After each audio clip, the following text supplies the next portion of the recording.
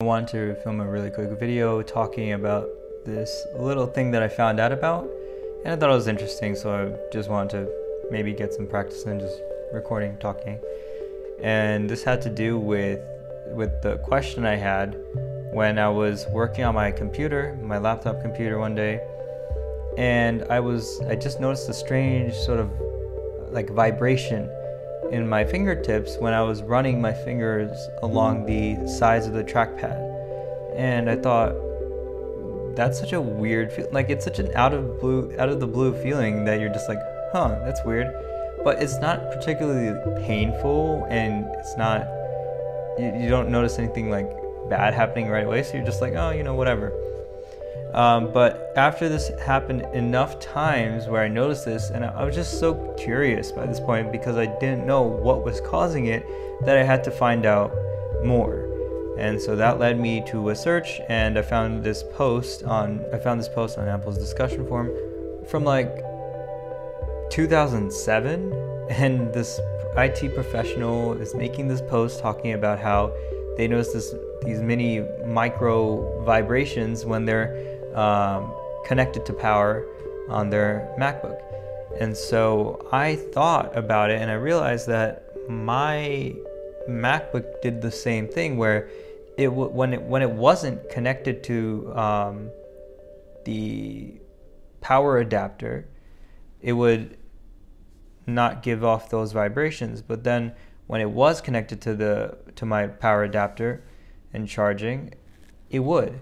So I was like, oh, okay, interesting. So we do have a similar problem. And then I looked even deeper, I dug even deeper, and I found that the reason why those micro vibrations are taking place is that they're not vibrations. They're actually micro electric shocks.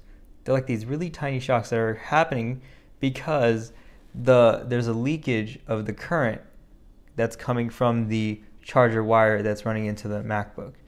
And so because of that, it's going to be an issue, because that electricity, that current has to go somewhere. And when you run your fingers along that surface on your laptop, your body is the path of least resistance, and the electrical currents want to go down the path of least resistance, so then they go through your body and then, like, you know, you're the grounding, you help ground the electrical current.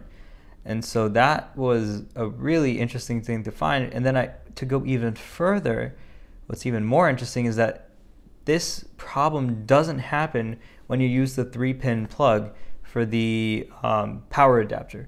And I was like, why does that happen? And the reason why the leaking current occurs in the first place is because the charger that normally comes with the MacBooks, that's the 2-pin, that one isn't grounded. And because it's not grounded, so they say, it's going to result in this leaky current situation. But if you use the 3-pin plug, you get the grounded wire, and because it's grounded, you won't get the micro vibrations when you use that charger instead. So then my question became, okay, so this is grounded, this is not grounded, so then what does it mean to be grounded? Like, I have no idea what that means, really. So I looked into it, and I found out, and I finally understood after all these years of noticing it. Like, I didn't know, but I should have, and now I know. But the 3rd pin in the 3-pin plug is actually the ground. So it's like the earth, it's the grounding thing. And what that does is that it helps act like a safety measure between your electrical devices and the electrical supply that when you plug it into the outlet. And so by design, it's structured thicker than the other two pins in the plug, and it's usually like a round thing. Like, I don't know, in the US, it's the round thing and then the 2 flats. But what that does is that because it's longer and it's also thicker, it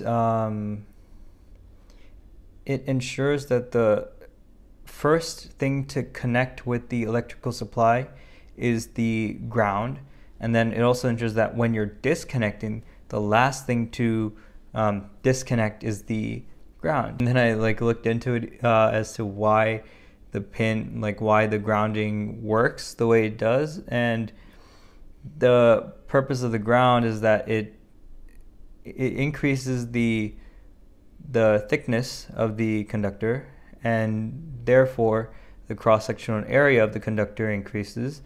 And according to the law of resistivity, the higher the cross-sectional area, or the thicker the conductor, the lower the resistance it has, so the better it is at conducting electrical current. And so because of that, that ground sort of works like that. It's pretty cool.